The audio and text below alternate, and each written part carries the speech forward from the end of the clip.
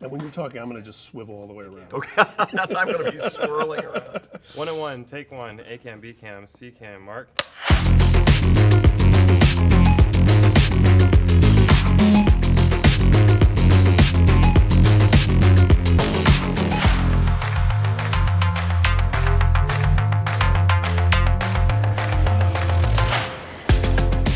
Tom, welcome. Hello, how are you? Good to see you. Thanks for joining us to have this conversation.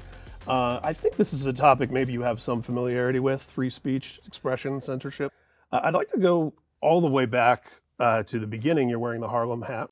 Tell me a little bit about young Tom, childhood, and kind of encountering these ideas about expression and the idea that someone might want to shut down what someone else Sure. So my mom was a single mom with a half Kenyan child living in Harlem. We lived at 142nd and Riverside in 1964, 65, and then moved back to a small town in Illinois where I literally integrated the community of Libertyville, Illinois. So while the idea of First Amendment rights and free speech was not sort of first and foremost on my agenda as the only black kid in an all-white town, there were speech issues that arose on the playground at a very, very early age where my point of view was forged with regards to issues of social justice, with regards to issues of right and wrong, with regards to the agency that one might have at any age of sort of affecting both their life, their future, and the community at large.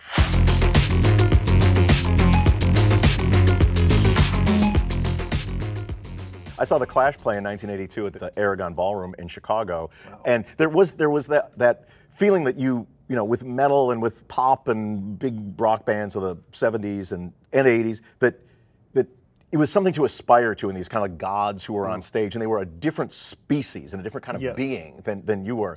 And in my basement, in my mom's basement, I had a little Music Man amp that was on a chair that when I practiced with my band, right? And I saw the Clash play at the Aragon Ballroom, and Joe Strummer had the exact same Music Man amp on a chair at the Aragon. I'm not kidding you. I couldn't believe it. And it was like, it's not like, oh, one day I'm going to do this. It's like we're both doing it. Like he's doing it, and I'm like, it's not something to aspire to. It's something that's already happening. Like, and I'm an I'm an artist. Just like I don't need that other stuff. It's just you have to make a song and really mean it. And that seemed to be the common currency that was exposed by punk rock music, that you didn't need all these other trappings in order to make music that was important. And to think about how transformative and transcendental that Joe Strummer moment was for you. And then to fast forward many years later when Rick Rubin's asking you, what was that story? Yeah, well, I got to spend, you know, Joe, I could never, well, I did get to spend some time with Joe Strummer. I could never look at him as a peer because, you know, he was, you know, but there was one afternoon where Rick Rubin called me up and he said, hey, I'm over here with Joe Strummer and Johnny Cash and we're recording Bob Marley's Redemption song. Would you like to play guitar on it? I said, I'm busy. You know? No, that's not what I said. I went right over and, you know, and so I got to play in a couple of records with Joe, and it was pretty awesome. Incredible. And so much, and so many ends of the spectrum, and so much about creativity and expression and all these things we're talking about encapsulated in that song and in those performers on that song, yourself included. And the Clash too were really leads into sort of my first experience as an activist and, you know, and confronting censorship.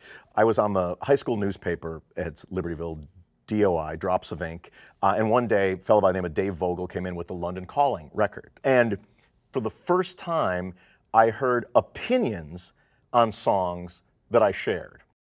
This was a record that was talking about, you know, death squads in Central America. At my high school paper, there were a couple of us that had similar points of view, and we wanted to write about death squads. We wanted to write about apartheid, and we wanted to especially write about the fact that the dean of students was a dick. And Drops of Ink was not going to didn't want to hear any of those stories. They wanted to write about prom and about the football game. And so we would submit our stories and they would be rejected. So there was a mass exodus from the paper, and we formed an underground paper called the Student Pulse. With a vendetta. So we wrote about Central American death squads, we wrote about apartheid, we wrote a lot about how the dean of students was a dick. And it, you know, of course it had 4 times the, you know, the reach of the high school rag, and they said you can't pass it out in school. Like you can't do that. And we were like, are you sure? And so we called the Chicago ACLU, and we said, we're 16, 17-year-old kids. We've got a newspaper. Our school says we can't pass it out. Can we? And they said, we'll be right over.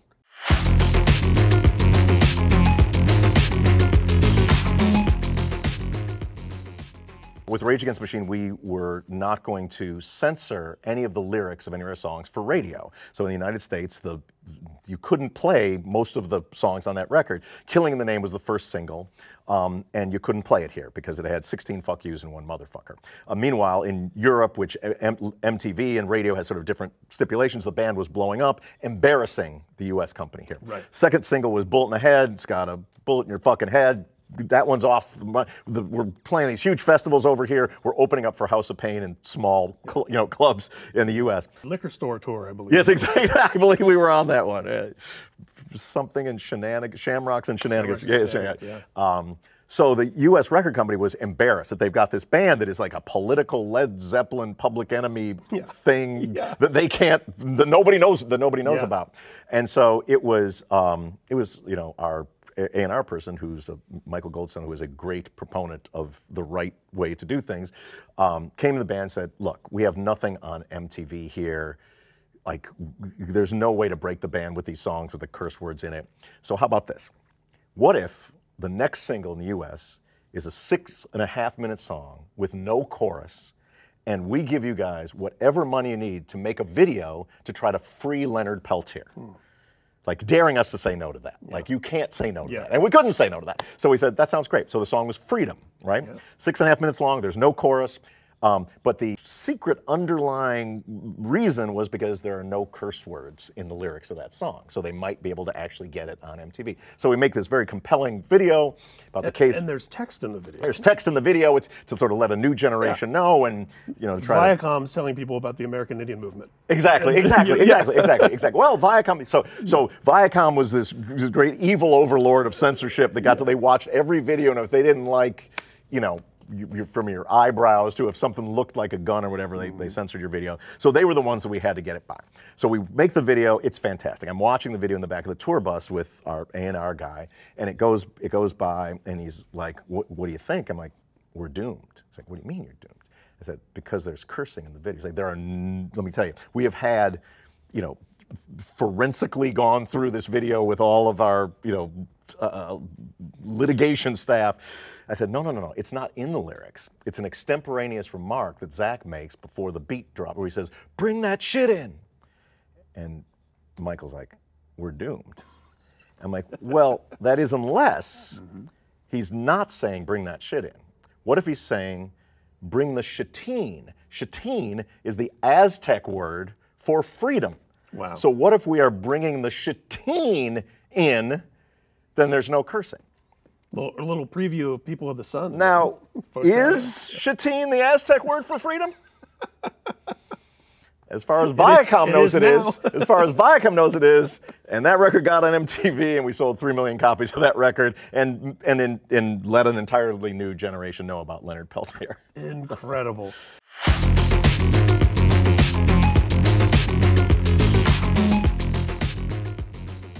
There was an organization called Parents Music Resource Center, the PMRC, which was some Washington senators' wives who were trying to clean up music or protect the youth. Let me tell you, whenever someone's trying to protect the youth, you know that there's an authoritarian jackass behind it. So they feared that the rock and rap music and some of the, whether it's the sexual or devil imagery or violent imagery, was poisoning youth. They wanted to sticker albums, this, that, and the other. Rage was on Lollapalooza.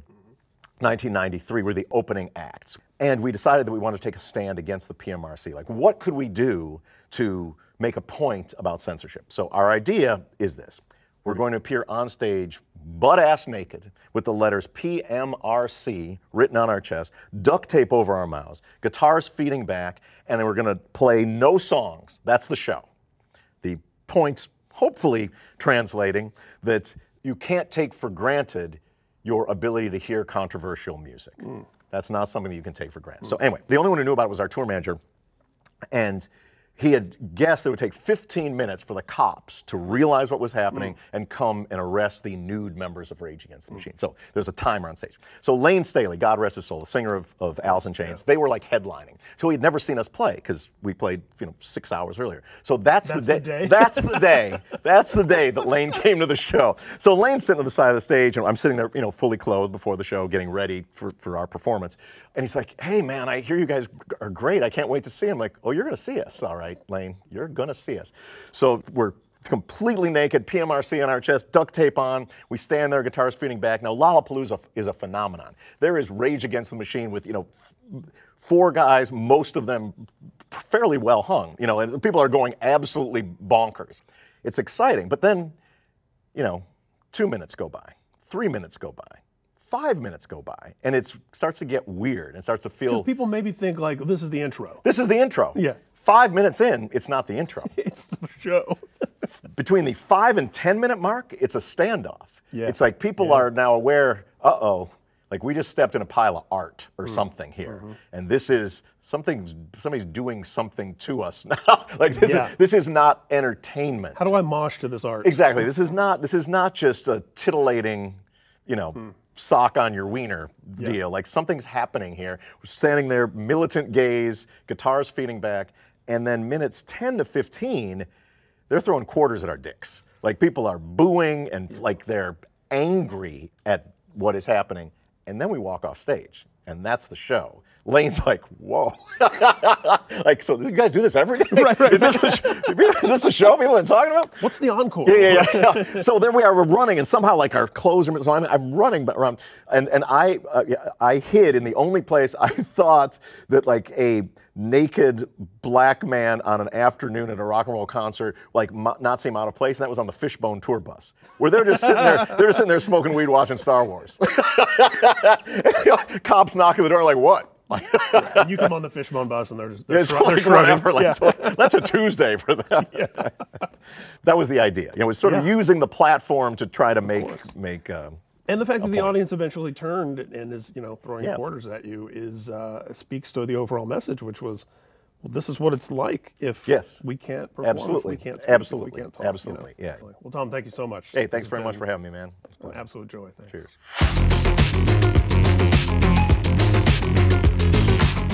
I think there's only 2 positions on freedom of speech. You're for it or you're against it.